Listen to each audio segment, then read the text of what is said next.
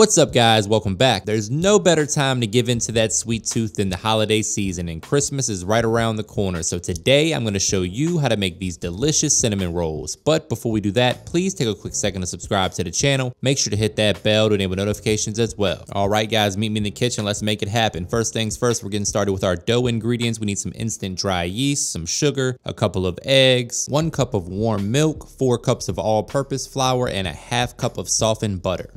As always guys, the specific measurements and ingredients are provided for you in the description box below, so don't forget to check that out. So first things first, we're going to dump some flour into a large mixing bowl. That way I can use a spoon to scoop the flour out of the mixing bowl and into our measuring cup. This step is super important guys, because as you know, baking is a science. You want to make sure that all of your measurements are 100% accurate.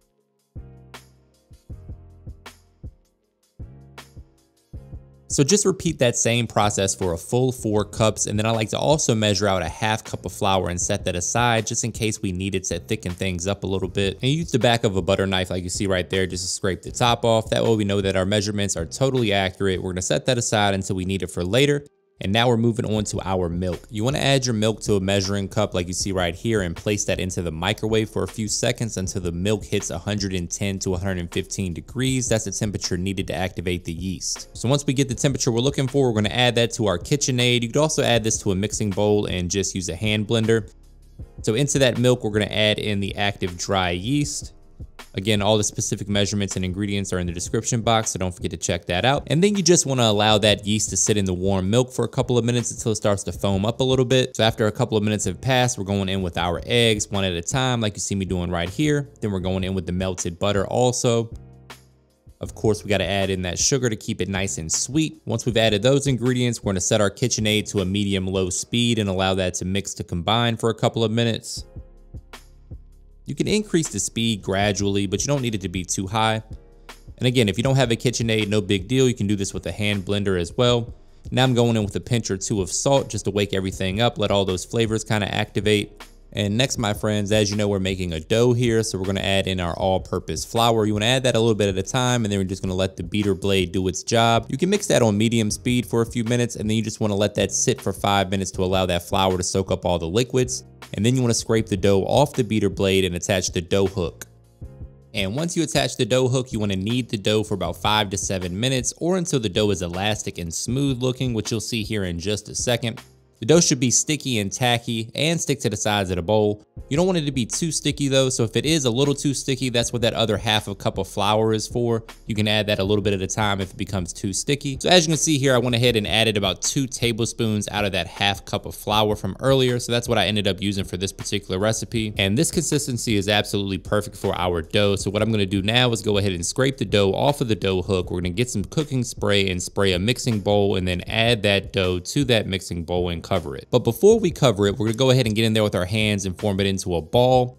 Once we do that, we're going to cover it with a towel and let that sit for about 30 minutes to give the dough some time to rise. And that gives us just enough time to make our filling, which to me is the fun part. That's where all the flavor and deliciousness is coming from. So what we're going to do is into a mixing bowl, we're going to add a half cup of softened butter. And then we're also going to add 1 cup of packed brown sugar. So get in there with your hands, make sure it's packed in there real good, as you see right there. We're going to add that to the mixing bowl as well. This recipe is absolutely delicious, guys. Perfect for the holidays.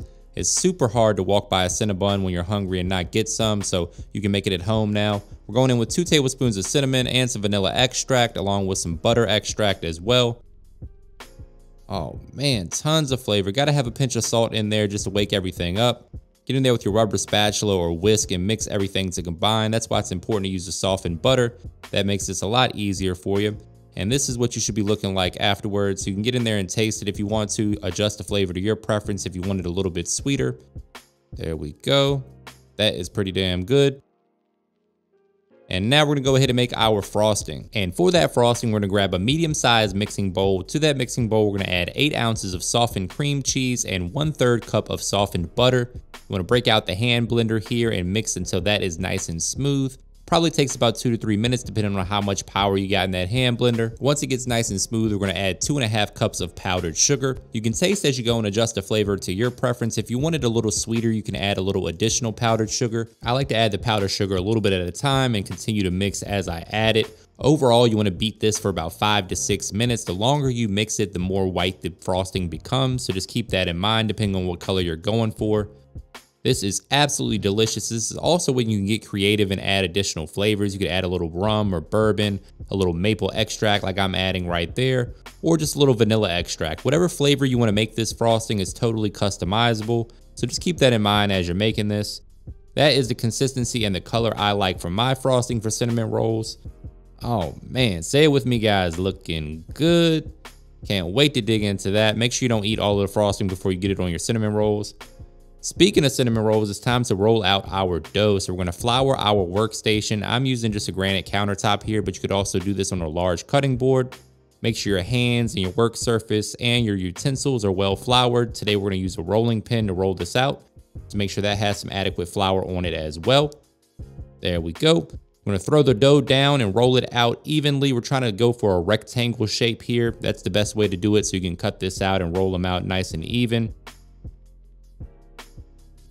So just roll it out in all directions so you have a nice even rectangle, or at least the best you can. As you can see here, my rectangle is not very rectangular, but hey, I'm trying my best. So once you pass your geometry test, we're gonna go ahead and add our filling. You wanna smooth this out nice and even, smoother than a 3-day weekend. Oh man, just look at how sweet and delicious that looks. This is gonna make absolutely amazing cinnamon rolls for Christmas. Go ahead and take a pizza cutter or a knife, paring knife, something like that, and cut out the excess dough. You're not gonna need that. You can save that for some sort of pastry or turnover or something if you wanna save that. Otherwise, just throw it in the trash, because today we are making cinnamon rolls. So use your hands and kind of get up under there. You wanna do this quickly. Luckily for you guys, you won't be filming this and having to shoot every single shot, so this will move a little bit faster for you guys. The longer it sits, the more likely it is to stick to your granite countertop. But you guys shouldn't have that problem. And at the end of the day, we got it done. It's looking good. We're gonna take us a cutter and cut these into about 2-inch thick pieces. If you really care about Santa Claus this year, you should skip the cookies or the Chips Ahoy and give him some cinnamon rolls. These are gonna be so good. Your house is gonna be smelling amazing. You're not gonna have to go to Cinnabon this year. Cut them into even shapes, and then we're gonna place them in a casserole dish or a foil pan. You can even put them in a cast iron skillet if you want to. Give them some adequate space though, because they're still gonna rise a little bit. This was enough for 8 large cinnamon rolls, but if you wanna make them a little bit smaller, you could probably get 10 to 12 out of this recipe. You wanna cover them with a towel for about 20 minutes or until they double in size like you see here. And then we're gonna pour some heavy cream right over top. This is a trick that I learned online when researching Cinnabon's recipe. This keeps them nice and fluffy and soft in the middle. Definitely don't skip this step. Then they're going into that 375-degree oven for about 20 minutes or until they're brown and beautiful like you see right here. Now you do want to let these cool for about 5 minutes before you go frosting them. After 5 minutes, we're going to start adding on that frosting. Make sure you pile it on there nice and heavy, because why the hell not? We're here for a good time, not a long time, and it's the holidays, so that's the perfect excuse for overindulgence. Oh my goodness, that looks good. I can't wait to plate these up and get ourselves a taste test. Brace yourself for a trademark money shot. When I bust this cinnamon roll open, all hell is gonna break loose, so prepare yourselves. Look at how moist and delicious, nice and soft this cinnamon roll looks. Oh my goodness. Going in for a taste test, your boy is on a diet, but as you can see, that's a rather large bite, Matt. This recipe is fantastic, guys. Give it a try. Make sure you give your boy a thumbs up, hit that subscribe button and the bell to enable notifications. And as always, thank you for your support.